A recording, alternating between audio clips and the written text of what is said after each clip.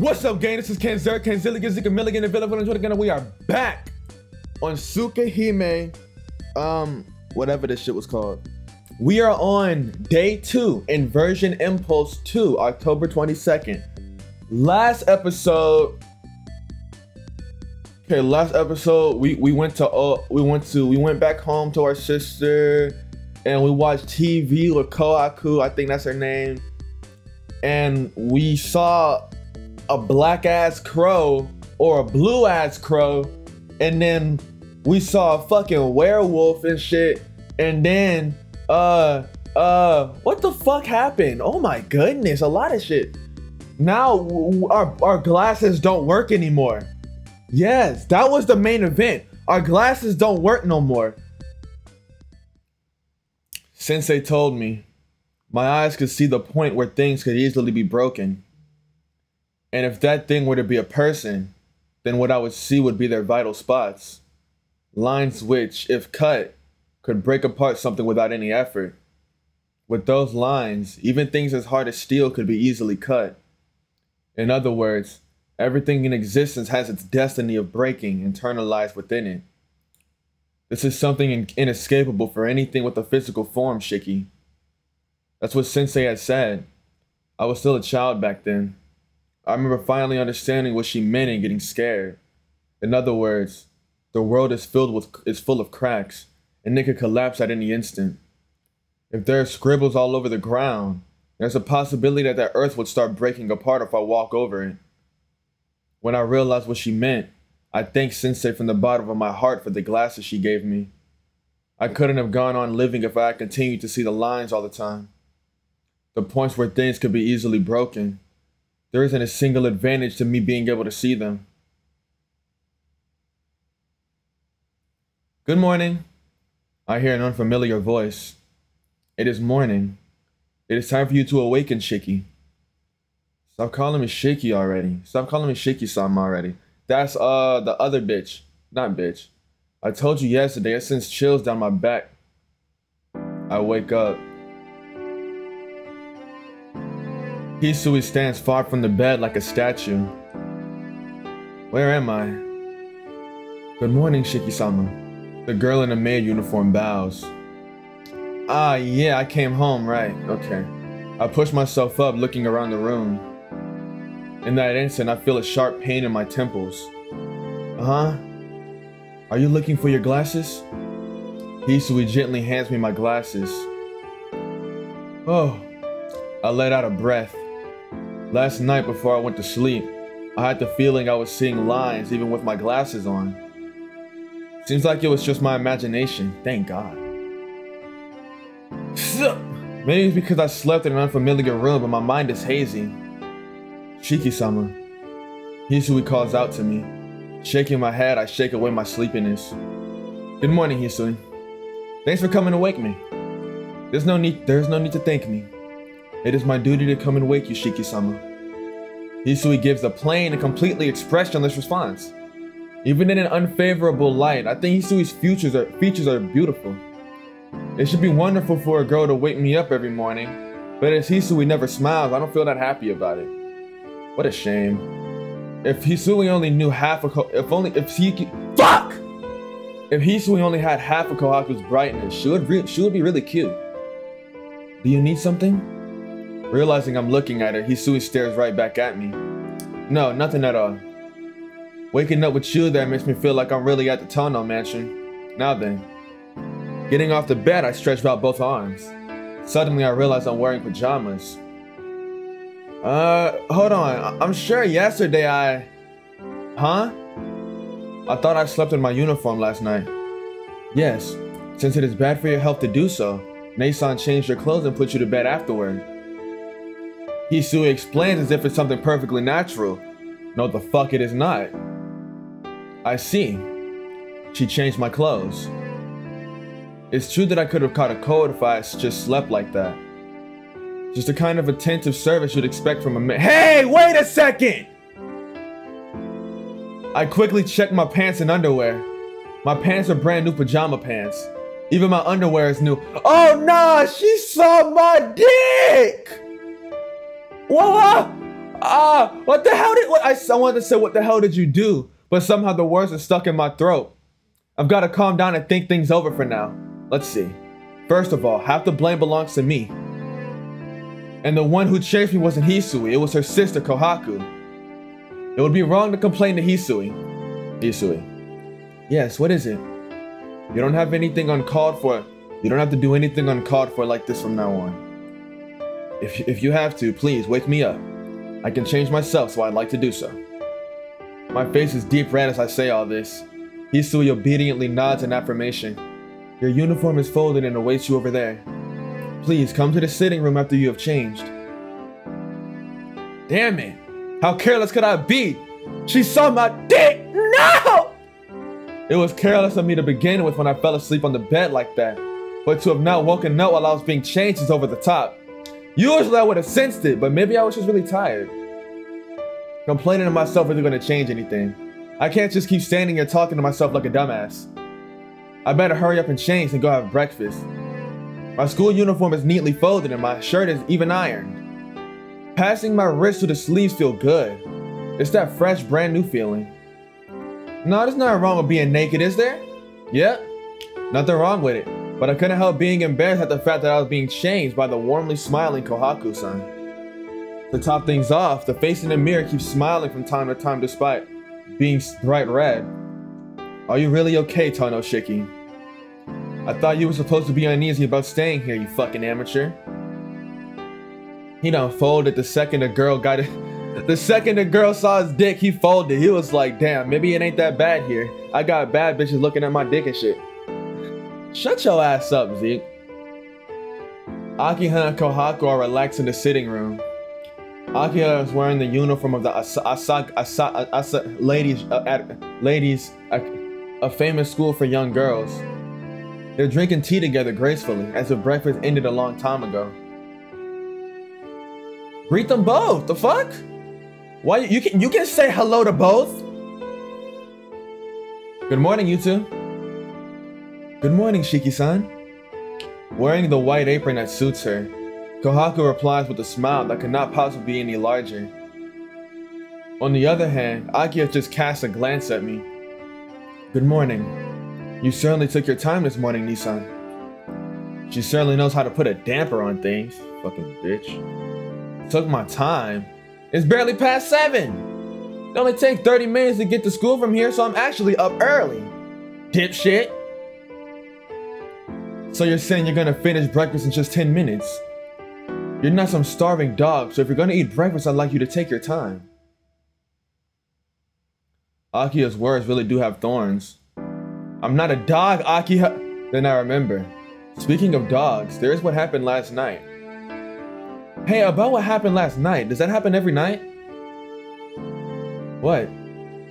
Akiha tilts her head slightly in response to my question. It seems the point of my question has completely failed to reach her. Talking about what happened last night. That noisy woof woof woof woof woof racket. Even you wouldn't have been able to sleep with all that going on, right? Nissan, the fuck are you going on about? What? Talking about last night, of course. Around 11 at night, some stray dogs were barking their heads off. Akiha and Kohaku exchange looks and then together they both look back at me.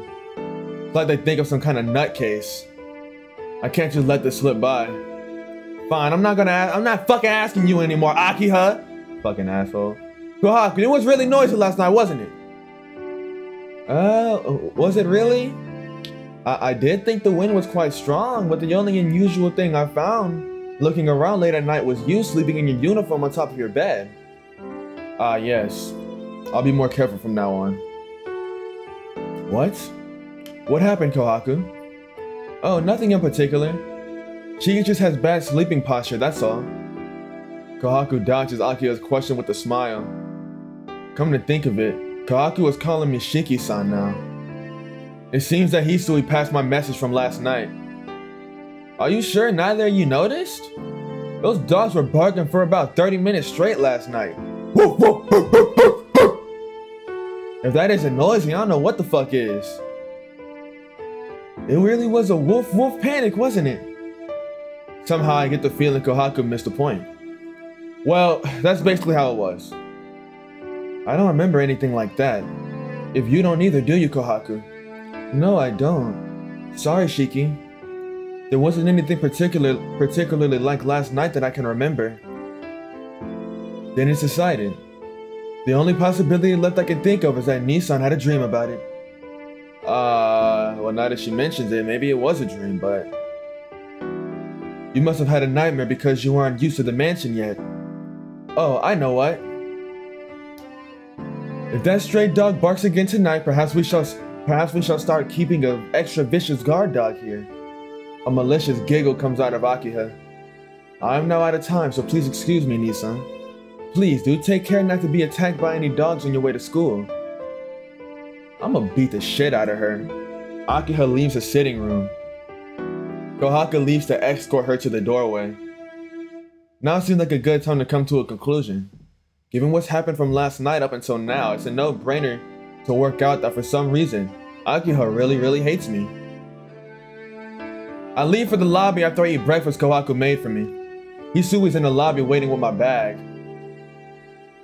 Will there be enough time, Shiki? Yeah, it's not even 20 minutes of school from here if I run. It's 7:30 now, so I should be able to make it if I take the long way. I could make it even if I take the long way. Satisfied with my explanation, Hisui nods. Very well, I will escort you out. Yeah, thanks.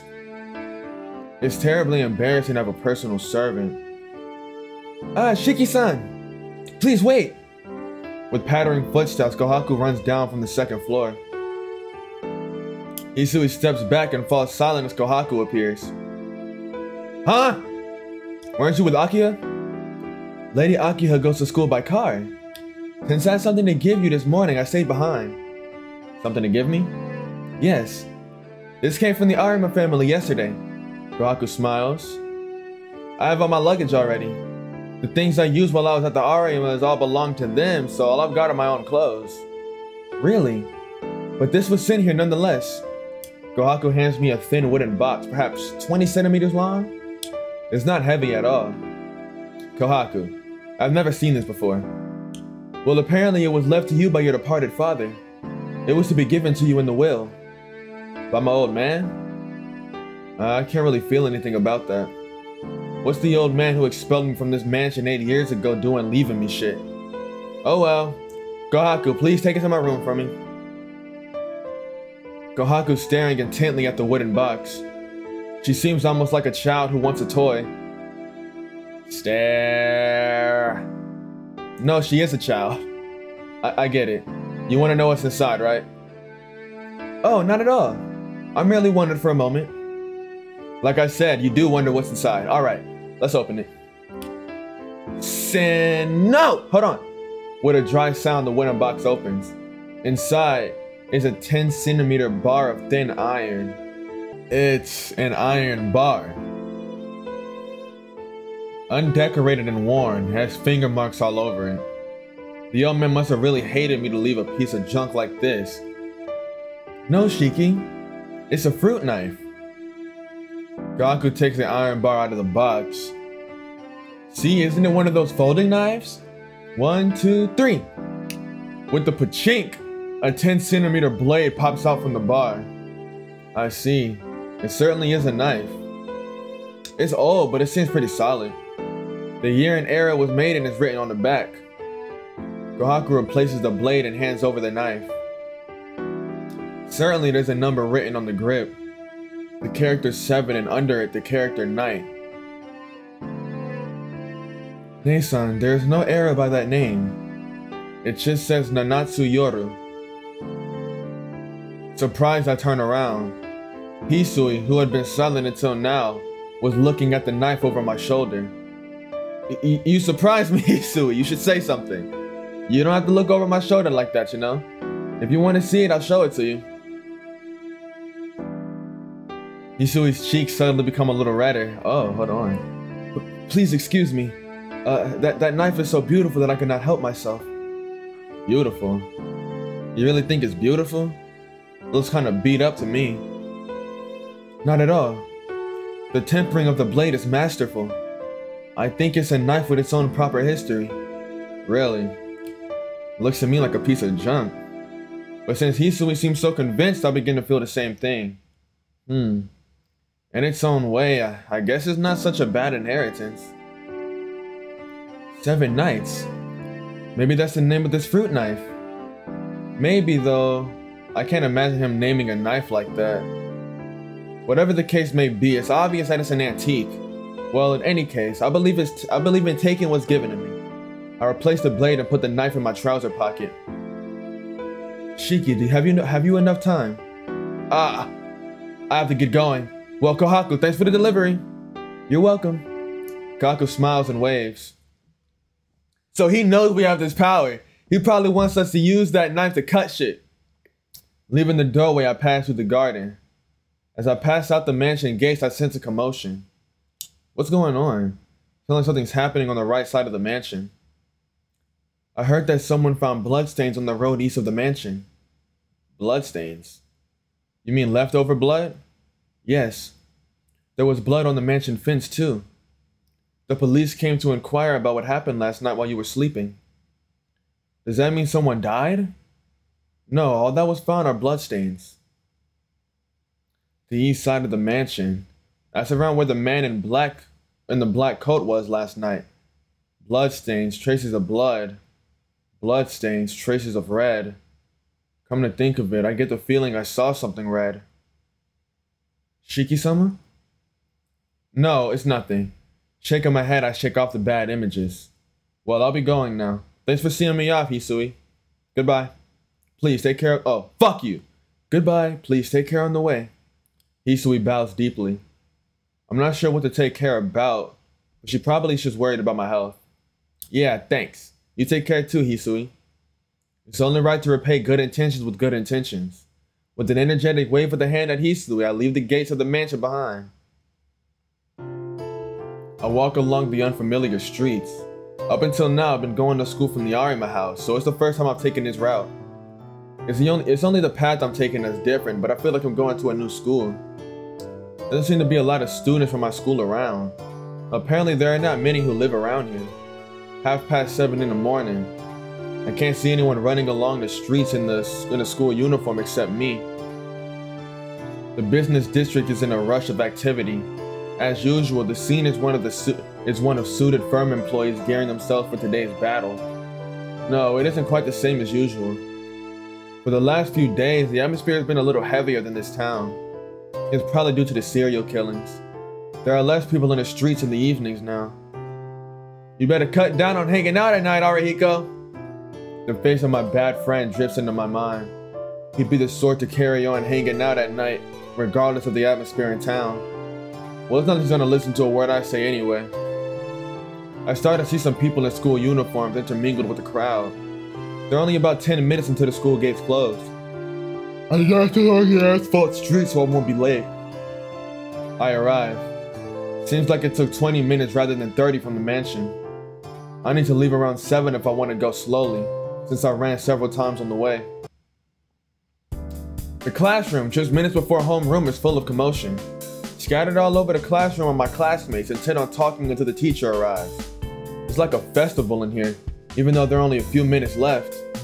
I ease my way through to my seat to the next to the window. Then, yo, you're late, Tono. This nigga. In stark contrast to the otherwise pleasant classroom, there is someone waiting with a big grin on his face. In addition, good morning, Tono. It's Seal! It's Seal! I came back for you. I was gonna record P5 today, but I thought about it like, man, it's Seal. It's Seal. I gotta see my girl Seal. I gotta see my girl Seal. He's accompanied by someone very unexpected. Senpai, why are you in our classroom? Dumbfounded, I point to Seal Senpai like I'm looking at a ghost. Huh? Is this so unusual? I was just wondering if you were in class, so I decided to come over to see you, Tona. Unusual? The seniors never come to junior classes? There are all sorts of reasons, but the biggest one is that they're just too far apart. Oh, I see. Senpai nods with a serious face. You don't have to worry about that. Despite my appearance, I'm a fast runner. It takes me less than a minute to get to my class downstairs from here. Senpai emphasizes her point. I guess she's just not the kind of person who cares what other people think. Fucking W. Quit whining, Tono. What's wrong with it anyway? Senpai's here because she wants to be. Arihiko, being Arihiko, plonks himself on my desk and starts up a merry conversation with Senpai. I don't mind it, but you ought to get back to your class 2 minutes before homeroom starts, Senpai. I feel tired for some reason. Sighing, I sit down. Inui, it seems Tono is feeling down. Yeah, he's probably feeling irritable because he's not used to his life after moving. Tono doesn't mind most things, but he's got a bad habit of throwing a fit when faced with things he doesn't understand. Really? Tono doesn't look like the type to get angry. Nope, that's not true. Tono, you see, is usually pretty mature, but when he encounters something he doesn't understand, kaboom! Ah, kaboom, is it? Yep. You'll change your opinion once you see him losing. So you can't just trust him like that, Senpai. The two of them whisper to each other. Hey, listen. If you're gonna talk properly, do you mind doing it in the hallway? I mean, privately, do you mind doing it in the hallway? I can hear every word you say when you do it on my fucking desk, so there's no real point to it. What? You could hear us? Arihiko gives an exaggerated reaction of surprises. No one could stay angry after being hit with a neck like that. Senpai puts her hands to her mouth and I can't tell how serious she is. If it's Senpai, she may have actually intended to talk privately. That's terrible, Tono. That's terrible, Tono. Listening in on a lovey-dovey private conversation between Senpai and me. You sure got some nasty hobbies. Arihiko points at me. Are you trying to pick a fucking fight with me, nigga? Actually, please do. Right now, I'm more than willing. Arihiko shakes his head. Of course not. You're my dear friend, right? I'd exchange fists with even my parents, but I have a policy of not fighting with my friends. I'm the very model of chivalry. That's amazing. I guess chivalrous people could punch their parents in the world, that's inside his head. I see. That's a pretty rotten policy. Why is he doing the Mion laugh? Why is he doing the Mion Sanozaki laugh? Ha ha ha ha! You pretended to be depressed, but deep down you're the same Tono as always. Damn, I had nothing to worry about after all. Arihiko hits me a couple of times in the back. Arihiko, were you worried about me just then? Don't ask me trivial stuff like that, dumb fuck. It's only good if I do it without you noticing. Arihiko hits me from the back some more. We've been friends for a long time, but I still can't get a hold on this guy's personality. So how's your new house? Pretty heavy and stressful by the looks of it. Can't really say. I had a bad dream last night and the people at my house gave me the cold shoulder. I see. Sounds rough. Arihiko nods with a difficult expression. And Senpai is silent, staring at us while we have our trivial conversation, looking as if she's about to beat the fucking shit out of me. But why do you keep making that face at me? I'm scared. Senpai? Tono, you really do get along well with Inui. Are you serious? You're dead ass. You must need thicker glasses if that's what you think after seeing what just happened.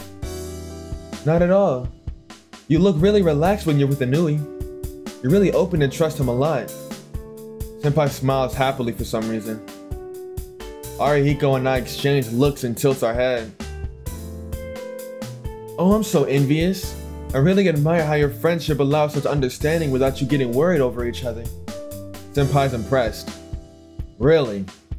Arihiko and I exchange looks and raise our eyebrows. That's right. It's just that you two don't realize it. But maybe it'll end if you do. In that case, it'd be best if it'd be best if you two just remain how you are. Yeah, it's truly a miraculous balance. Well, I guess you could say our relationship is a miraculous fucking tightrope. Arihiko nods in agreement. I guess that's one point we perfectly agree on. It's almost time. I'll be going now. Oh, fuck. It's almost time. I'll be going now. Did you watch the news this morning, Tono? Nah, the house I moved to doesn't have a television, so I can't watch the morning news. Is that so? Well, I'll just ask you straight out then. There was a big mansion on today's morning news. Is that where you live? Huh? This morning news. Now that she mentions it, Hisui said the police came to talk. Yeah, that must be my house. I heard the police came this morning to ask us questions. Is that so? You mustn't be out playing at night, Tono. Senpai leaves quickly. I watch her silently and... Tono. What? I'm not listening to any more of your trivial garbage. It's not trivial. It's becoming a big problem. You've become so familiar with Senpai that she even comes here to see you. Arihiko stares at me gravely. Well, I don't know anything about it. Oh, well, I don't know anything about it. I've only started talking to her recently. Maybe she just came here on a whim today? And come to think of it, aren't you pretty familiar with her too? No way, man. It's taken me 7 days to get her to remember my name. Oh, that's unusual. Wasn't it your policy not to deal with girls you can't pick up in a day because they're too much trouble? Nigga, button up your fucking shirt. Nobody want to see your hairless chicken Nobody wants to see your hairless chicken shit bird chest. That's for normal girls, but Senpai's different. I've kept it a secret all this time, but actually you like senior girls who look good with glasses on, don't you? Ah! Arihiko's face turns red. You knew all along, my dear friend. Yeah, I knew. We're friends. We get along, we've got the same interests. I see. You can understand how good Senpai is too, can't you? Hey, wait! Yeah, like I said, we've got similar interests, right? That's why we're into the same type of women. Arihiko nods in agreement and heads back to his own seat. I guess it was a short friendship, Tono. Yeah, exactly right. I wave Arihiko off. The teacher comes in at about the same time. Arihiko, you are not bagging Seal. I am. I'm bagging Seal. She belongs to me, nigga. Fuck you. The morning lessons are over. It's lunch break and Arihiko has gone on ahead to the cafeteria. Where should I have my lunch?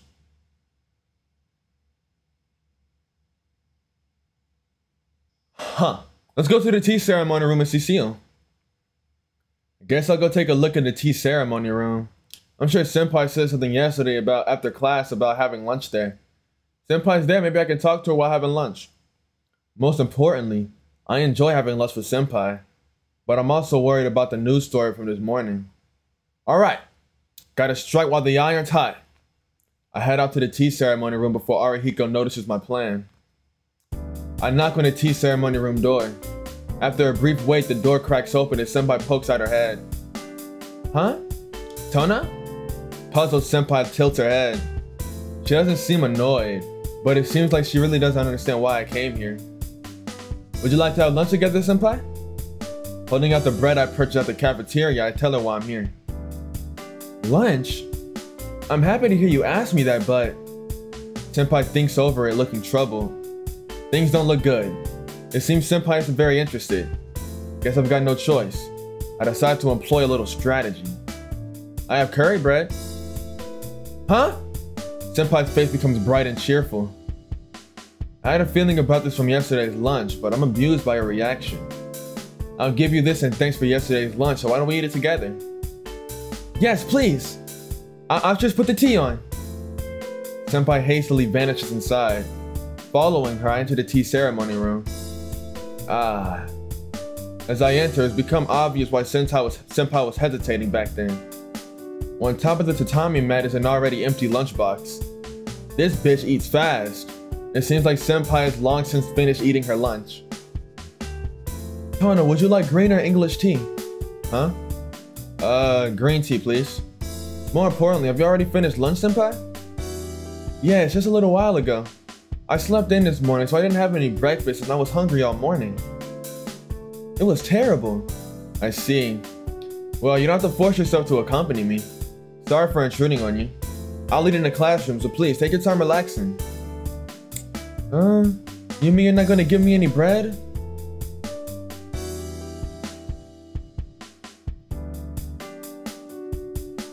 I love you.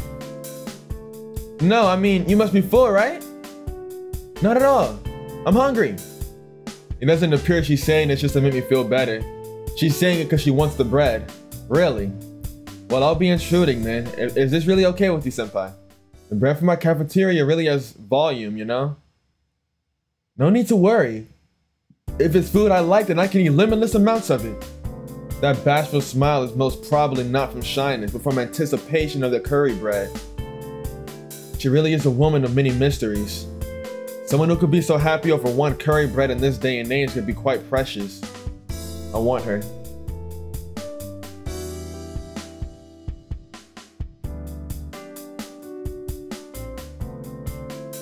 Oh, that's hard! Senpai eats one while I have two, and we have tea afterwards. Kneeling on top of the mat, Senpai and I casually sip our tea. It would have been great if it wasn't during lunchtime at school, but that's life. How's your new house, Tono? It seems something terrible happened this morning. Yeah. Well, the inside of the house is really fancy. There are these really noisy stray dogs at night. I guess it's also bad that there's no TV and no Japanese-style room, so there's nowhere to drink tea like this. A stray dog? You mean what happened at your house wasn't related to those serial killings? I mean, I don't really know.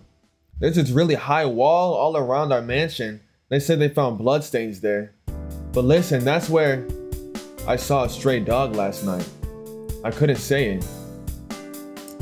Well, anyhow, it's got nothing to do with us. Let's stop talking about unpleasant topics now that we finally got an opportunity to relax. Not at all. We're residents of this town, so I think the killings do have something to do with us. Holding a cup in one hand, Senpai casts a serious gaze toward me. Yeah, I guess that's true, but you'll be okay if you don't go walking out in the streets late at night, won't you? There's been 8 people killed so far already, right? That many victims, the police ought to catch the guy any day now. Geez, Shiki, you don't have any sense of danger, do you? The newscaster's been saying the same thing since the 3rd victim was found, but they haven't caught him yet, have they? Well, that's true. Just that I can't really relate to it when they give such a stupid caption like the modern day vampire. I'm sorry, I really did take it too lightly. We live in this town, so we've got to be careful, right?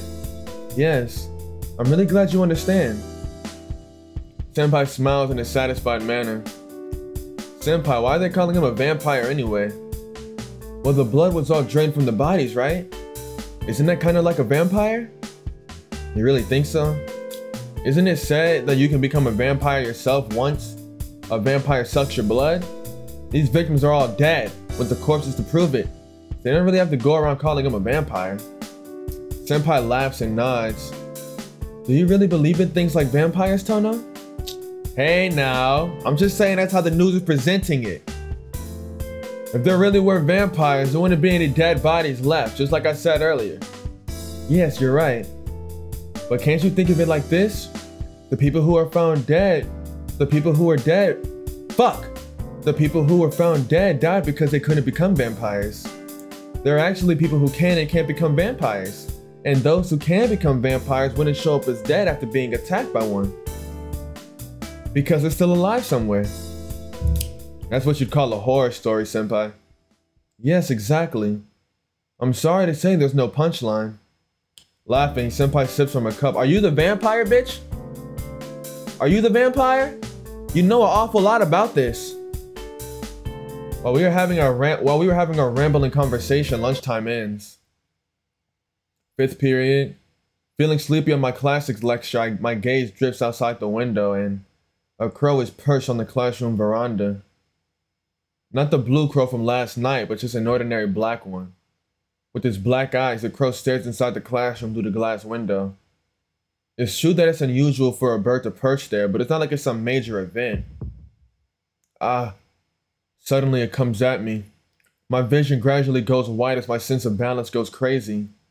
I always getting hit with that anemia. My field of vision sways.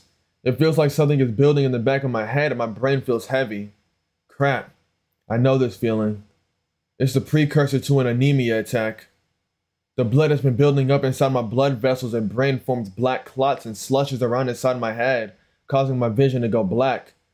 If I had to describe it, I would say it feels like darkness is pushing from my brain toward my eyes. This is bad. I don't usually collapse in the middle of class, but fumbling in a world of darkness, I blindly use my desk for support. Even that becomes useless. I can't put any strength in my fingers. All I can do now is fall toward the floor. Excuse me, sensei? And something hits me roughly on the back. Tono's looking pretty bad, so I let it take him to the infirmary. Arihiko. At some point, Arihiko had come up to me. Are you really feeling bad, Tono? I can hear the teacher's voice from his lectern. No, I think I'll be fine. Man, he's totally out of it. Wouldn't it be better for him to leave early? Arihiko makes his outrageous proclamation loudly. I see. If you say so, Inui, then there's no mistake about it. I've already heard about Tono's help from Kunafuji-sensei. Tono, if you're not feeling well, you may go rest in the infirmary or leave early. Sheesh. I don't know what's with him. It seems the classics teacher has complete trust in what Arihiko says. Come on, you can go now. Your face is pale and all, but no one's gonna know you're feeling bad until you tell them, you know? Arihiko hits me on the back grumpily. I'll be leaving early then, sensei. The classics teacher nods solemnly. Sorry about making you worry, Arihiko. Don't worry about it. We've been inseparable since middle school. I can tell when you're about to collapse from anemia. Arihiko heads towards his own seat. Expressing my thanks with a look, I drag my leaden body out of the class.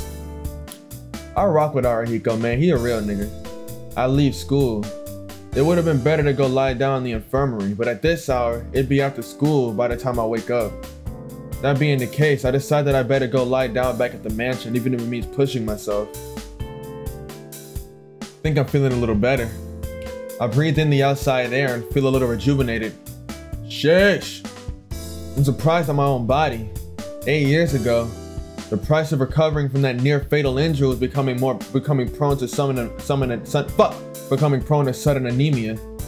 When I first left the hospital, it would happen at least once a day. Collapsing from dizziness became a daily routine for me.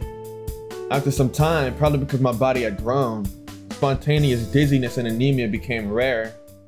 But from time to time, things like still trigger dizzy fits and I still lose consciousness. Today I was lucky that Arihiko caught me. Usually I wind up passed out on the floor. Taking a slow and deep breath, I draw fresh air into my lungs. I can feel the blood pooled around the center of my head begin to swirl around again, so I head away from the school. I veer onto the main street. Once I get through here and leave the residential district, it's a direct path to the Tono mansion. Ah! Crap! Looks like I haven't fully recovered yet. Putting my hand to my forehead, I realize it's hotter than usual. I'm not gonna do myself any good by pushing myself here until I collapse along the side of the road. I guess there's no helping it. Disgusted with myself, I lean on the guardrail. I'll rest for a bit until I manage to calm down. I don't have much to do, so I just stare idly around the street. It's just past noon on a weekday, but the streets is filled with passerbys. Crowds of walking people. Nameless people without personalities walk straight ahead, without even casting a glance at the people walking beside them. Even though there's so many people here together in this crowd, in the same space, they only see one thing. Everyone is their own main character, so they only live the day from that perspective. And so, without really interacting with anyone, they each reach the end of the day by themselves. In a way, you could say it's a very lonely thing. I begin to think melancholy thoughts, perhaps a result of my fever. Guess I'll go home now. I feel calmer, and all I'm doing here is wasting my time with pointless thoughts. Getting up from the guardrail, I resume heading home to the mansion so I can rest up. That is until I see her. Casually. All I did was casually cast my gaze into the crowd, but my vision freezes. Thump. Golden hair and red eyes. Her clothes are white as if they are a symbol of herself. Thump. My pulse races. My veins and arteries spring into action. My nerves split one after the other. My spinal cord goes berserk, as if it's about to leap out of my back. Thump. The girl walking in the crowd is just beautiful. The distant dizziness comes back to me. My consciousness swims, falling. Thump. I can't breathe. My fingertips tremble. The blood isn't reaching them. My whole body feels cold like I'm freezing to death. Thump! My heart beats in a rush, urging me to hurry up. Ah, ah, ah. I can stand it no longer and unintelligible words escape my mouth. I can't think. My brain tells me only one word. Thump. Just one word repeating in my brain. Her. That girl. I'm going to... I feel sick. I can't breathe. It hurts to breathe. For some reason, I can't remember how to breathe properly. My throat is burning. My eyes are about to burst. My palms are soaked. I feel cold, but I'm drenched in sweat. I have to follow her. I have to follow that girl. Chase her, chase after her, and talk to her. My frozen feet begin to move.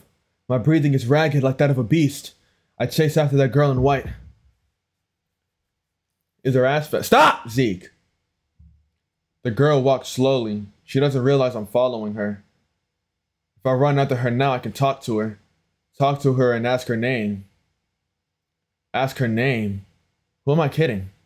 I know very well that's not what I want to do. I know, but I don't know. It looks like I want to do something else, but I can't precisely put what I want to do in words. The inside of my head is misted over like a rain cloud. My throat is hot. I can't breathe. But so what? It's only natural, right? I've just seen that great woman. It would be impolite not to get excited, wouldn't it? Stop her and ask her name? Ha! Give me a break. I'm not a kid after all. I don't fully understand it, but there's only one thing I must do. I walk with my hands in my pockets. My fingertips feel steel.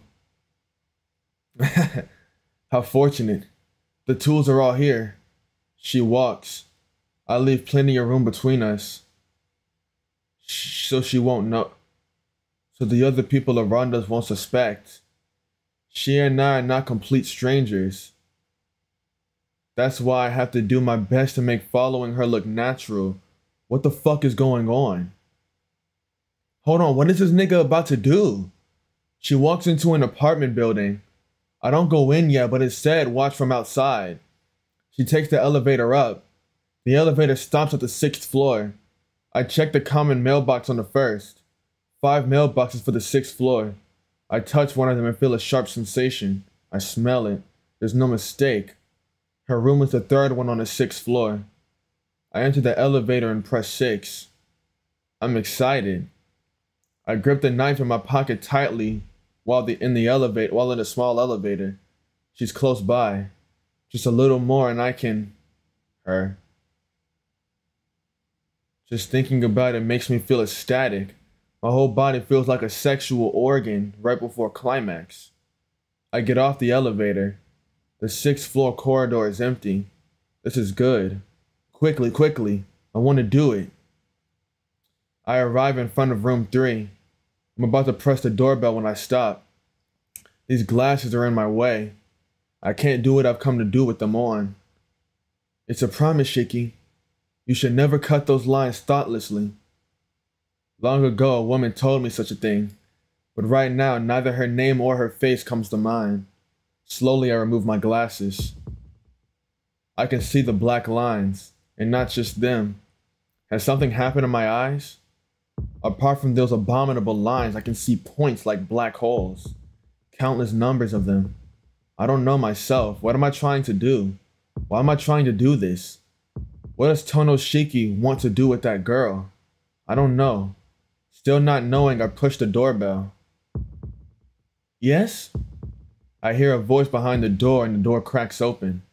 In that instant, I slip through it. The girl says, no, she tries to say. She'll never get to finish what she tried to say, because I cut her apart before she could. In that instant, I slip through the door. Not taking even a second, I draw the knife across the lines running throughout the girl's body, stabbing, slashing, piercing, driving, splitting into pieces. Completely and utterly, I kill her. The black lines that divide her into 17 pieces. Through the neck, back of the head, From the right eye to the lips, upper right arm, lower right arm, right ring finger, left elbow, left thumb, left middle finger, left breast. From the rib to the heart, from the stomach to the abdomen in 2 places, left groin, left thigh, left leg, left toe, all of them. As I passed by her, not even taking a second, truly in an instant entirely, I dismantled her into 17 pieces of meat. Huh? I can hear an incredibly dumb-sounding voice. It doesn't feel like the voice is coming from my own throat.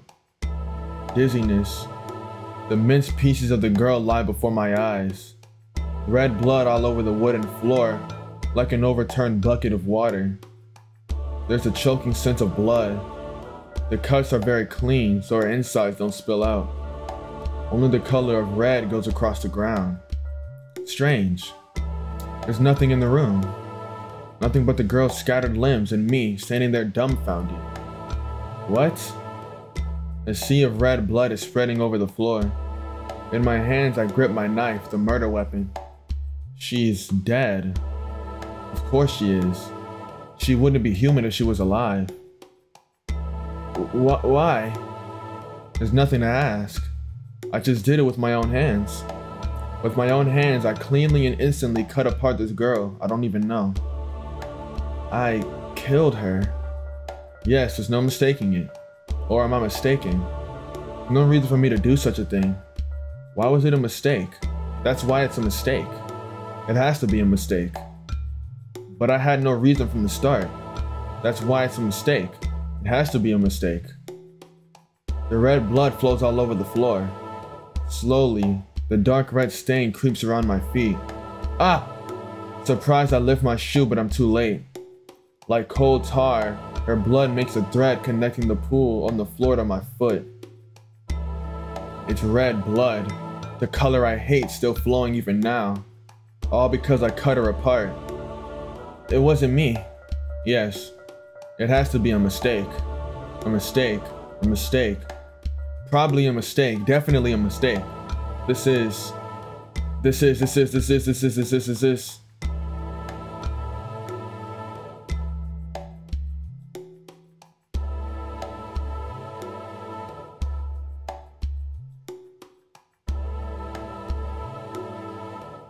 What the fuck just happened?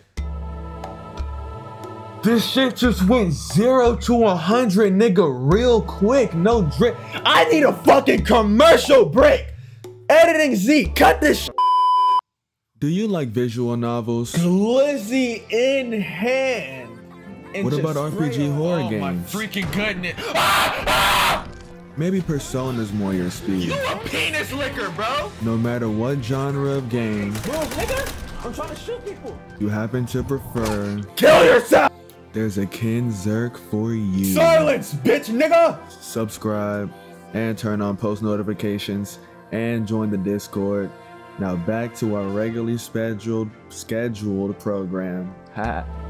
Look, hey, look, back from the commercial. Look, man. Shiki, you gotta stand on your shit. I'm sorry. Look, I'm sorry. Nigga, you did this shit.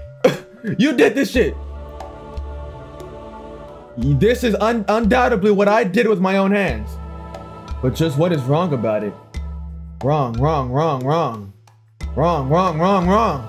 I killed her. Is that fact wrong? I didn't kill her. Is that fact wrong? No, oh, that's totally wrong. That's wrong.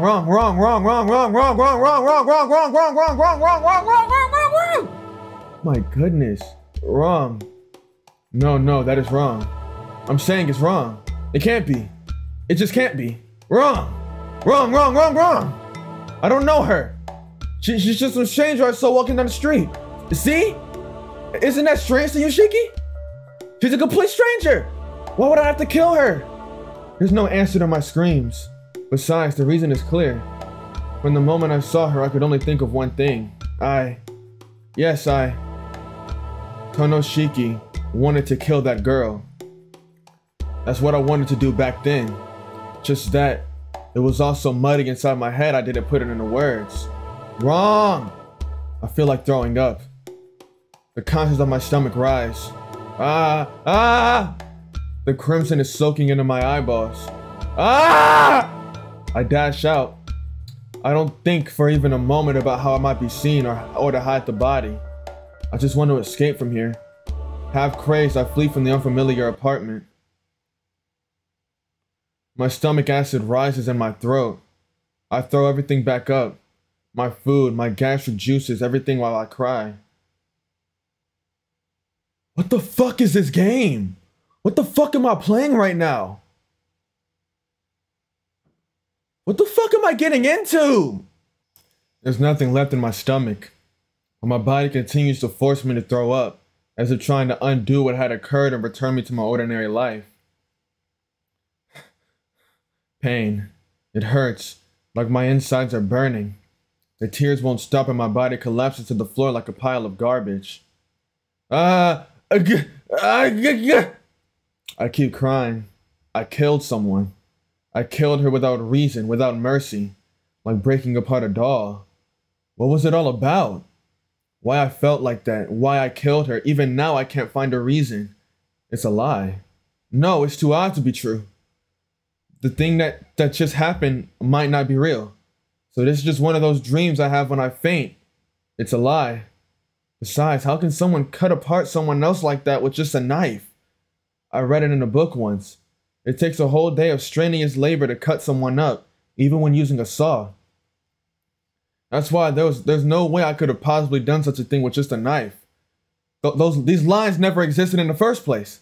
Everything was just a delusion I'd fallen for. It's a lie. Ugh.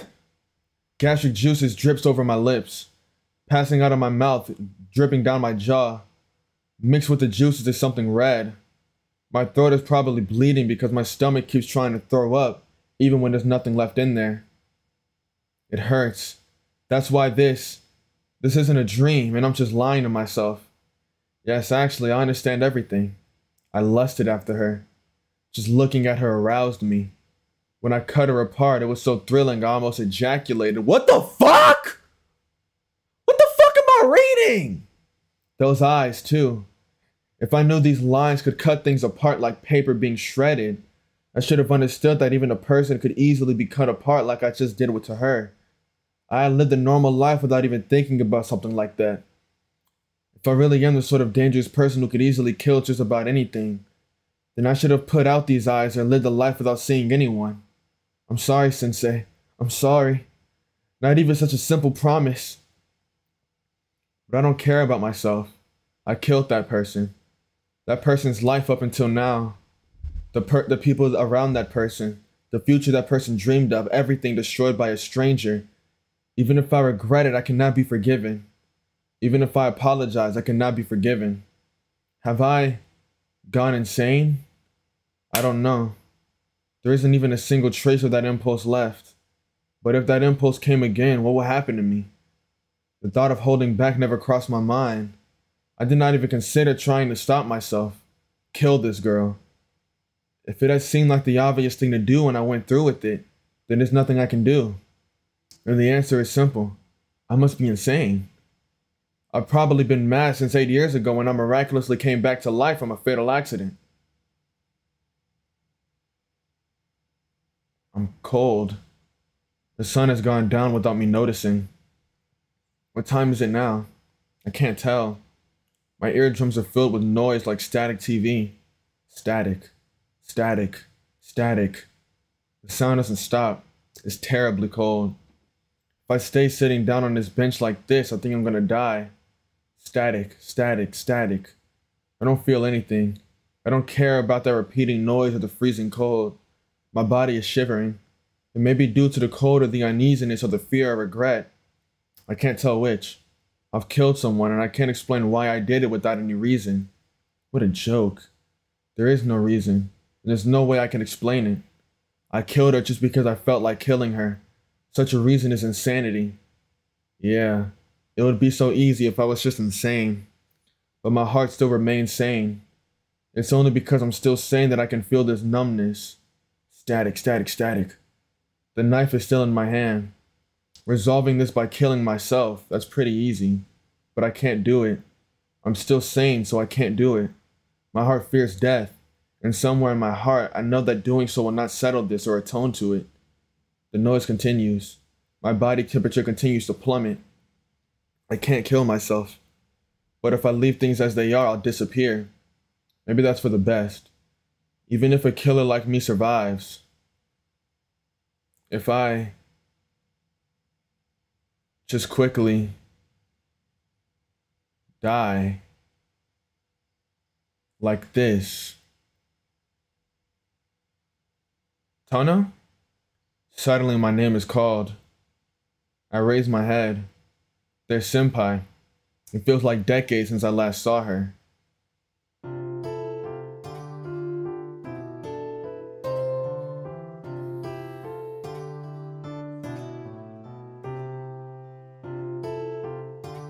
I'm like in fucking shock.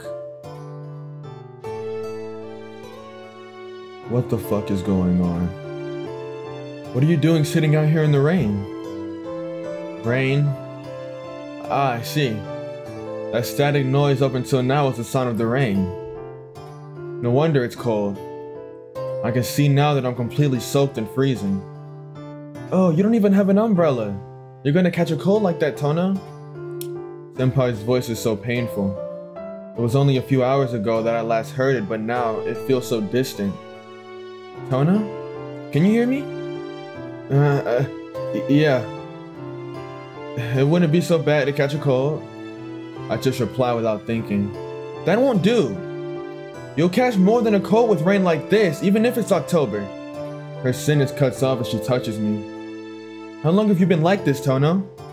You're so cold. Senpai pulls my arm and forces me up from the bench. I'll lend you my umbrella, so please hurry and go home. And do something about your body. It'll really be a matter of life and death if you don't warm up quickly. Yeah. But I can't go home. I can't go anywhere ever again. I can't go home after doing something like that. I don't think there's anywhere left I can rest anymore. Senpai stares at me. I see. Then let's go back to my room. It's closer than your house, so it's perfect. Senpai pulls me by my arm. I can't shake her off. I can't think about anything at this moment. And Senpai's warmth is the only certain thing in this world where everything feels numb. Senpai's room is a common one-room apartment in a two-story building. Just one really small, cramped room the size of six tatami mats in one kitchen. As one might expect from Senpai, the room is a neat one. The trivial fact relaxes my numb nerves just a little. Here, please wipe yourself with this. She hands me a bath towel. Sorry, I don't have any clothes that fit you. Please, just bear with this for a while. I'll go prepare something warm for you to drink right away. Senpai retreats to the kitchen. I'm left by myself in the neat room. Never imagined coming into a girl's room like this. A girl's room. The room of a girl. A girl's room which I forced myself into and killed a girl in.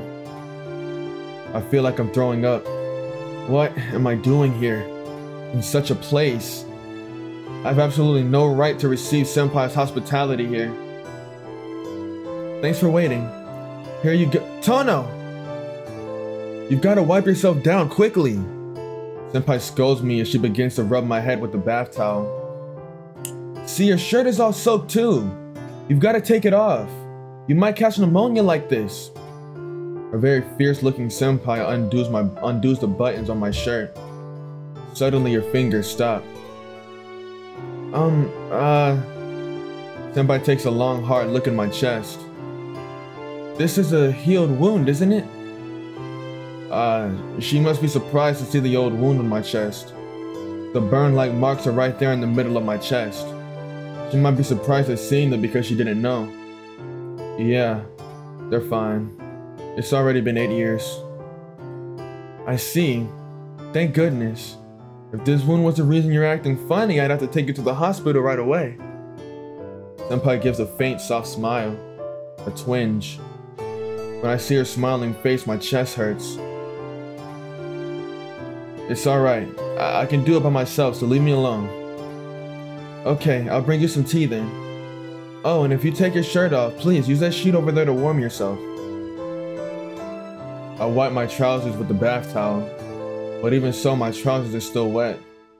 The sheet is going to get soaked if I cover myself with them. I take off my shirt and wrap my top half of the body with the towel. Are you finished wiping yourself? Then let's have some tea. Senpai sits down holding a tea set. Please sit down too, Tono. I can't calm down with you standing up. I do as I'm told and sit down. Senpai pours some English tea and hands it to me. Neither of us say anything. Senpai drinks her English tea as if she doesn't notice my presence. Following Senpai's example, I drink some as well. It's hot. It's so hot that it hurts my tongue. The warmth puts a pulse into me.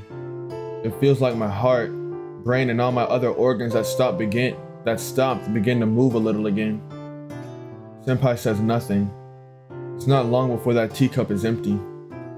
Senpai naturally refills the cup again with more. I get the feeling that I have to say something. Tono! I recoil in shock. I'm going out for a bit. Can I count on you to look after the house? Yeah, that's fine. Alright, then I'll leave it up to you.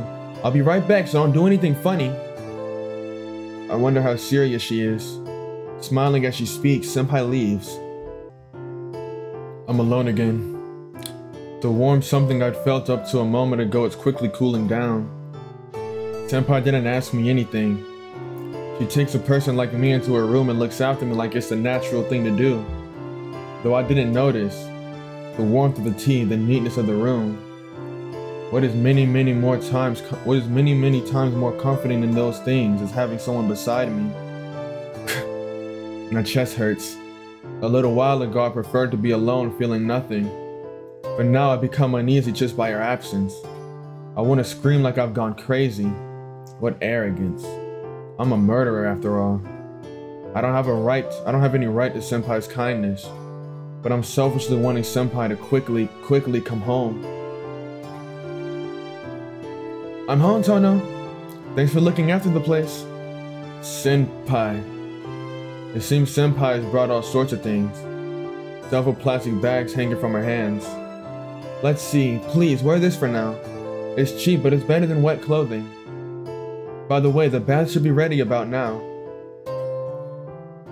You should feel a bit better after relaxing in there for a while. Huh? Senpai neatly prepares everything. My change of clothes, a bath, this person is. Even though there's no need to do so for a person like me. It's okay, Senpai. I'm going home. I can't cause you any more trouble. What are you saying, Tono? You said you can't go home, right? I've already bought food for two, so please take responsibility. Responsibility? Senpai. Please warm yourself up, eat dinner, and get yourself together before you go home. If you just go home with a face like that, I'll be so worried I won't be able to sleep. My chest hurts. Happiness. I'm so happy I'm about to cry. But on the other hand, I'm in fear of her kindness. Why? Yes? What is it, Tono? Why do you go so far, Senpai? I don't have any right to be treated kindly by you. I killed someone. I can't have someone taking care of me. I'm hopeless. I made a very big mistake just then and I ran away without taking responsibility.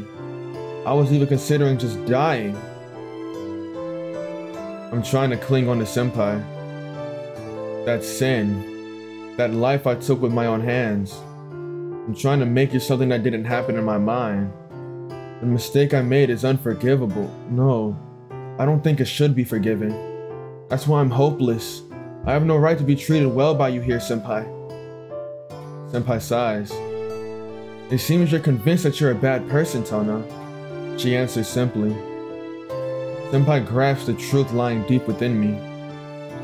But that just shows you have no confidence in your own actions. You know you made a mistake, but you don't understand whether it's good or bad. That's why you have no choice but to drive yourself into a corner until things become clear to you. No, that's... I don't know.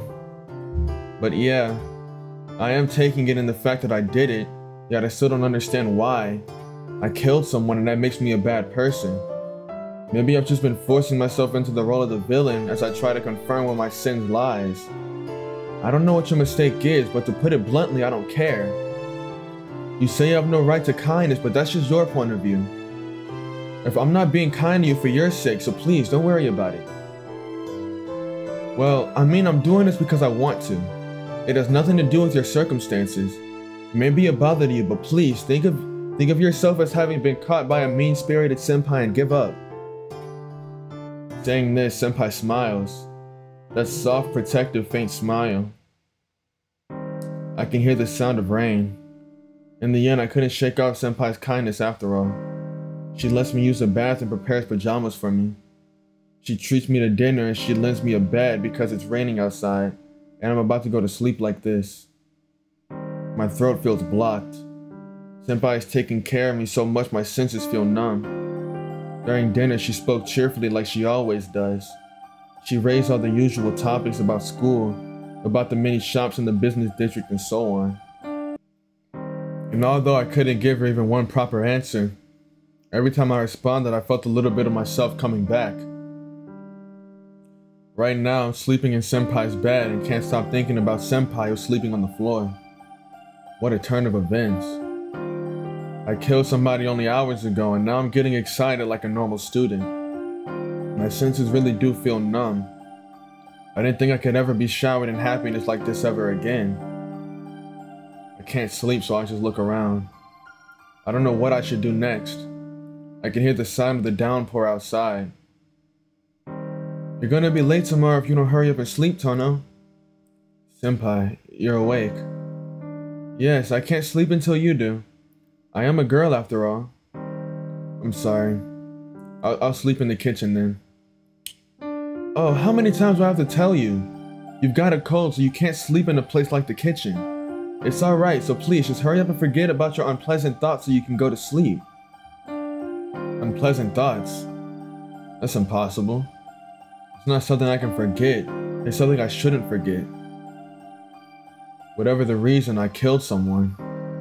To forget about the person I killed would be a sin deep beyond imagination.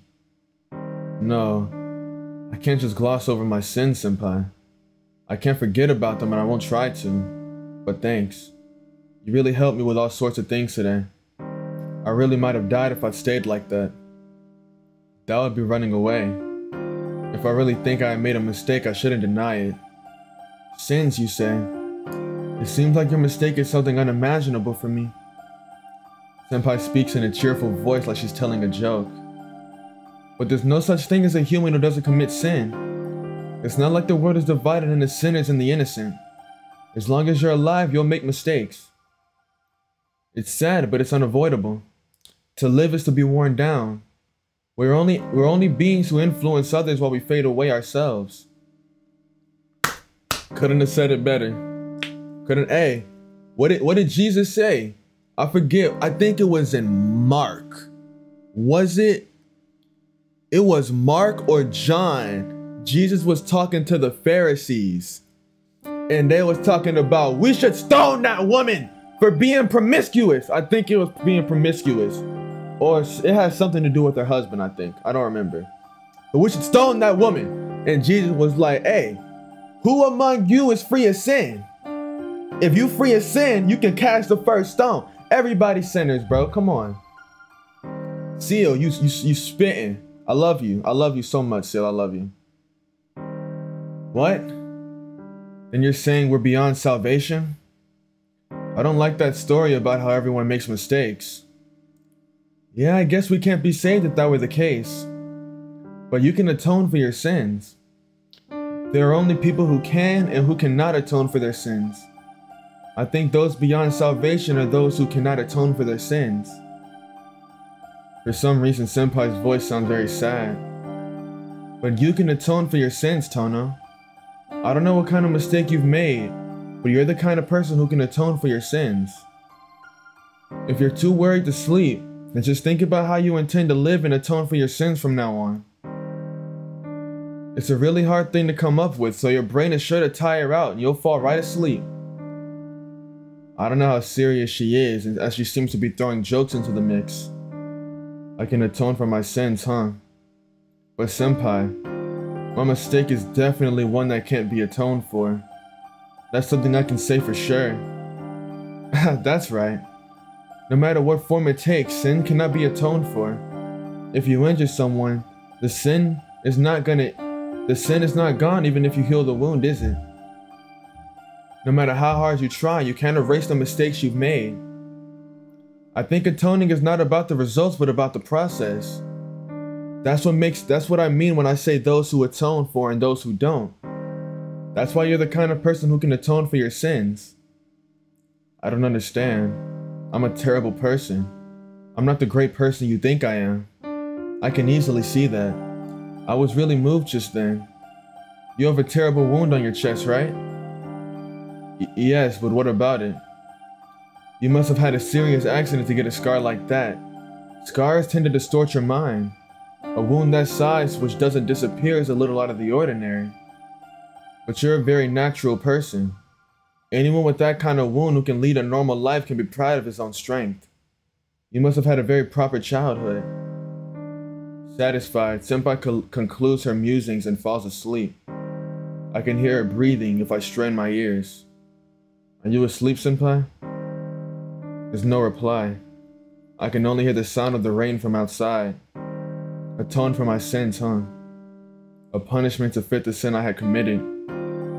I guess they'll find the body of the girl I killed tomorrow, and there'll be a new serial killer story on the news. I can't even begin to count the things I'll lose when that happens. It'll be trouble for Akiha for sure. I'll never be able to talk to senpai like this again. But if that would atone for my sins, then I would have no choice but to accept it. If I can atone for my sin, then there might be salvation somewhere. I feel a little sleepier. I don't know about tomorrow. I don't know, but if I can be forgiven, until the moment my sin is discovered, until the moment I'm confronted with my sin, I wish I could keep living this kind of life. Won't. Shh. Nah. There's a noise coming from nearby. I don't feel like waking up at all, but I lazily open my eyes in the reaction to the noise. Senpai is changing. No, nigga, we just killed somebody. Let's not think like this. It's still the middle of the night. There's no light coming from in the window. Maybe the rain stopped. It's very quiet now. Senpai's taking off her clothes. What a shame. If I wasn't in such a deep state of regret over the murder I committed or half asleep, I would be able to fully appreciate how sexy senpai looks. Right now, though, my head doesn't seem to function properly. Senpai's eyes look lifeless. More importantly, there's something strange. What is that? There's odd bruises on her arms. No, those aren't bruises, more like tattoos. There's something not right about this. I feel sleepy again. I think a lot of things are cluttered around senpai's feet, but that's it. I fall into a deep sleep.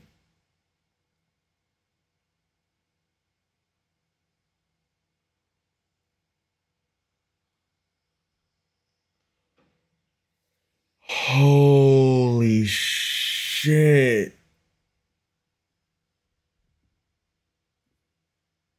The way it just turned up so out of nowhere, so out of the blue. Dude, what? So Shio senpai is some kind of magic motherfucker too. We just fucking killed some random ass girl. For God knows why. God knows why. What the fuck?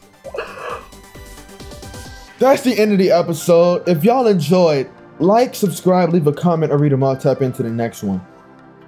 I've got no clue in hell what the fuck is going on, but like, I'm locked in.